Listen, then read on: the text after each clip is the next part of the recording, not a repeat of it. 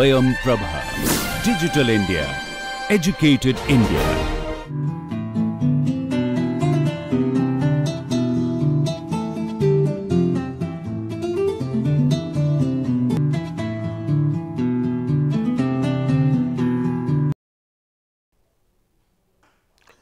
In this lecture, let us start with the convolution of Fourier transform. If you remember, we defined the convolution of Laplace transform and the properties of the convolution of two functions, and using the convolution properties, we were able to find out the Laplace transform of various functions. Similar type of thing we will do here. First, we will define what is the convolution of two functions, and then we will see some property of convolution of Fourier transform. If two functions are given to us, we have two functions f x and g x, and as you know, the convolution of these two functions can be defined like this: f star g of x, this is equals to, here it is little different, it will be 1 by root over 2 pi minus infinity to infinity, we are just writing it into f t into g of x minus t dt. So, please note that the convolution, if two functions are given to us, that is f x and g x, then the convolution of two functions is defined as f star g of x equals 1 by root 2 pi minus infinity to infinity f t into g of x minus t dt. And on the same way, we can find out the convolution of Fourier cosine or Fourier sine transform also. So, I think it is okay that convolution of two functions f and g we define like this way. Let us see this one. The convolution of these two functions f and g is defined as this. Now, let us come to a theorem. The Fourier transform of convolution. Now, I am trying to find out the, just like Laplace transform, the Fourier transform of convolution of two functions, what will happen? What we are saying? The Fourier transform of convolution of f x and g x is the product of their Fourier transform, or in other sense, Fourier transform of f x star g x is nothing but f of alpha into g of alpha, where f of alpha is the Fourier transform of f x and g of alpha is Fourier transform of g x. So, this is similar to the Laplace transform also. In Laplace transform also same thing happen, that Laplace transform of convolution of two functions f x and g x, which is f star g equals Laplace transform of f x into Laplace transform of g x.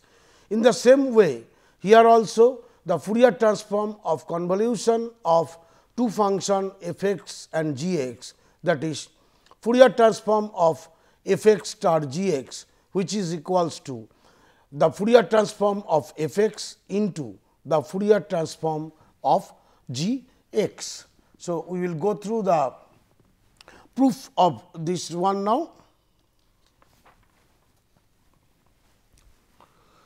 The Fourier transform of f star g, this equals, from the definition we can write down 1 by root 2 pi minus infinity to infinity f star g of x into e power I alpha x into dx. So, that it will be a function of alpha. So, you see here from the definition, just we are writing this is equals 1 by root 2 pi minus infinity to infinity f star g of x into e power I alpha x. Now, I know what is f star g, already we have defined. So, that you can write down 1 by root 2 pi minus infinity to plus infinity f star g is nothing but 1 by root 2 pi minus infinity to infinity f t into g of x minus t dt, g of x minus t dt, and this into dx. Now, without changing the property, we can interchange x and t parameters, or in other sense, this equals, you can write down 1 by root 2 pi I am keeping it as it is, minus infinity to infinity. If I change the order of these two terms, then dx will come first. So, that f t I can bring outside the given integral. So, f t I am keeping outside root over 2 by pi minus infinity to infinity. Sorry, here I have missed one term, that is this will be e power I alpha x into dx. This term will come here, which was there earlier. So, after bringing f t outside by changing the order of the integral, this you can write down g of x minus t into e power I alpha x into dx into dt I can write down. And once I am writing this 1 by root 2 pi minus infinity to infinity f t. Now, you see what is this function 1 by root 2 pi minus infinity to infinity g of x minus t into e power I alpha x dx, which is nothing but we can say that Fourier transform of g of x minus t. From the definition of Fourier transform, the Fourier transform of g of x minus t is equals to 1 by root 2 pi minus infinity to infinity g of x minus t into e power I alpha x dx. So, if I am replacing this, it is nothing but Fourier transform of g of x minus t into dt. Now, this Fourier transform of g of x minus t, if you remember theorem 2 of shifting theorems, whenever we have done the properties, we have seen that this particular Fourier transform of g of x minus t is equals to, you can write down. So, I am just writing Fourier transform of f star g, this is equals 1 by root 2 pi minus infinity to infinity f t into e power I alpha t into g of alpha dt. This I am writing from the property that Fourier transform of g of x minus t, this is equals to e power I alpha t into the g of alpha, where g of alpha is nothing but the Fourier transform of the function g x. So, using the second shifting property, which I know as this one, I am replacing this Fourier transform of g x minus t equals e power I alpha t into g alpha into dt. Now, this g alpha is a function of alpha only, it is independent of t. So, that this g alpha I can bring it outside. So, I can write down 1 by root 2 pi into g alpha is coming here into minus infinity to infinity f t e power e I alpha t into dt. And this one 1 by root 2 pi minus infinity to infinity f t into e power I alpha t, this is nothing but. So, this is actually g alpha into 1 by root 2 pi minus infinity to infinity f t e power I alpha t, again is nothing but f of alpha, means which is the Fourier transform of f and g. So, I can write down this is equals f alpha into g alpha, which completes the proof of this one, that Fourier transform of f star g is nothing but Fourier transform of alpha, sorry, Fourier transform of f x into the Fourier transform of the function g x. So, this completes the proof. From here, one corollary we can draw, that is, we can say Fourier inverse of f of alpha into g of alpha, this is equals to then f star g of x, because we got Fourier transform of f star g of x equals f alpha into g alpha. So, Fourier, from there I can write down Fourier inverse of f alpha into g alpha, this is equals to f star g into x, and this is equals, I can write down Fourier transform of f alpha convolution Fourier inverse of g alpha. So, this corollary we can obtain that Fourier inverse of f alpha into g alpha is equals to Fourier inverse of f alpha convolution Fourier inverse of g alpha. So, just let us see the proof of this. I have written this Fourier transform of f star g as 1 by root 2 pi minus infinity to infinity f star g of x into e power I alpha x, which is equals to your, if I use here this f star g, I am writing in the form of using definition 1 by root 2 pi minus infinity to infinity f t into g of x minus t dt. Now, the change the order of the integration means first I will, without changing the property of the integral, x will come first. So, that I can write as f t will go outside, f t into 1 by root 2 pi minus infinity to infinity g of x minus t into e power I alpha x into dx dt, and this integral is nothing but I can write it as this one f t into this integral 1 by root 2 pi minus infinity to infinity g of x minus t e power I alpha x dx is nothing but Fourier transform of g of x minus t. Now, you use the second shifting theorem 2 of the shifting property, and you can write down this Fourier transform of g of x minus t as e power I alpha t into g alpha dt. So, that g alpha is independent of t and g alpha can be bring outside the integral. So, that g alpha into 1 by root 2 pi minus infinity to infinity f t into e power I alpha t dt, and this integral is nothing but f of alpha Fourier transform of the function f x. So, this completes our proof that Fourier transform of f star g equals Fourier transform of f x into Fourier transform of g x.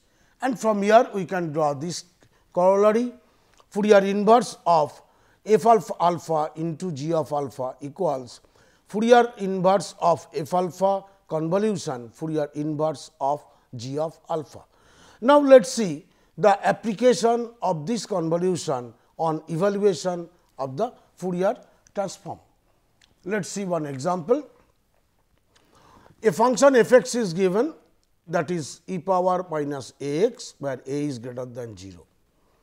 From here we want to find out the Fourier sine transform of e power minus a x, and once I am finding the Fourier sine transform of e power minus a x, I also want to evaluate the value of the integral 0 to infinity alpha sin alpha x by a square plus alpha square into d alpha. Let us see the example.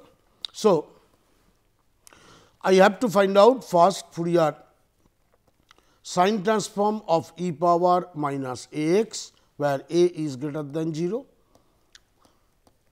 root over 2 by pi 0 to infinity e power minus sin a x into sin of alpha x dx.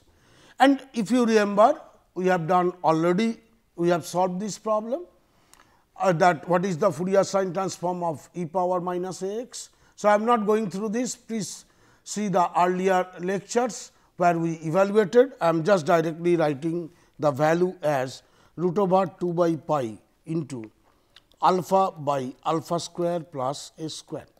So, please note that I am using the already used property, already solved problem, because we obtained the Fourier sine transform of e power minus a x earlier, and using that value we are obtaining the value as alpha by alpha square by a square. And if you remember now, I have to find out or evaluate this integral alpha sin of alpha x by alpha square plus a square into d alpha. I have to find out the value of this. If you note this thing is common. Fourier sine transform of e power minus a x is alpha by alpha square plus a square, which I have obtained over here. And so, therefore, from common sense I can tell that if I take the inverse Fourier transform, I will obtain this integral effectively. alpha by alpha square plus a square into sin of alpha x. So, by inversion formula we can write down f x equals root over 2 by pi 0 to infinity root over 2 by pi into alpha by alpha square plus a square into sin of alpha x into d alpha. That is, you are getting this thing using the inversion formula from here. F x you can write down root over 2 by pi 0 to infinity root over 2 by pi alpha by alpha square plus a square into sin of alpha x dx. And you know your f x is already given, that is e power minus a x. So, I am substituting the value of f x over here as e power minus a x, and this integral will be 2 by pi 0 to infinity alpha by alpha square plus a square into sin of alpha x d alpha, sin of alpha x into d alpha. So, once I am getting this, therefore, the value of the given integral, that is 0 to infinity alpha sin alpha x by alpha square plus a square d alpha will be nothing but pi by 2 into e power minus a x. From here we can write down. So, just I am writing this, therefore, 0 to infinity alpha sin of alpha x by a square plus alpha square into d alpha. This is equals to pi by 2 into e power minus a x. So, please note that I know the value Laplace transform of a particular function. From that function I am using that property, and then using the inversion formula I am evaluating or I am finding the value of the given integral. Let us see here. So, Fourier sine transform of e power minus a x is equals to root over 2 by pi 0 to infinity e power minus a x into sin of alpha x dx, and I know the value of this, that is 0 to infinity e power minus a x sin alpha x dx value will be alpha by alpha square plus a square. As I repeated earlier, this problem we have solved earlier. So, please go through that lecture if you have forgotten that thing. So, once I am obtaining that by inversion formula, now I can write down f x equals root over 2 by pi 0 to infinity root over 2 by pi alpha by alpha square plus a square into sin of alpha x d alpha. So, that your f x is given as e power minus a x. So, e power minus a x equals 2 by pi into given integral. So, that the value of the given integral, that is 0 to infinity alpha sin alpha x by a square plus alpha square into d alpha is nothing but pi by 2 into e power minus a x. Now, let us see the next problem. This is the other one, on the same tone we will do it. The function is same e power minus a x, but here I want to find out the Fourier cosine transform of e power minus a x, and from there I want to find the value of 0 to infinity cos of alpha x by a square plus alpha square into d alpha. So, obviously, now you have understood that the technique will be similar as we have done it in the case of the earlier problem. That is, first I will find out the Fourier cosine transform. Again, if you remember, we have done already what is the Fourier cosine transform and Fourier sine transform of e power minus a x earlier. So, I will use that particular value whatever we have done earlier, and using that one we will try to evaluate the value of the given integral. So, following the same thing as we have done earlier, Fourier cosine transform of e power minus a x equals to root over 2 by pi 0 to infinity e power minus a x into cos of alpha x into dx, and this value here it is. In the earlier case for sine it was alpha by alpha square by a square. If you remember, here the change will be only a by alpha square plus a square.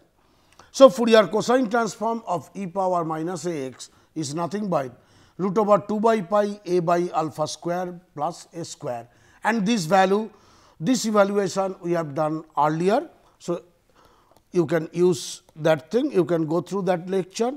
So, that using inversion formula from here I can write down f x equals root over 2 by pi 0 to infinity root over 2 by pi into a by alpha square plus a square into cos of alpha x into d alpha.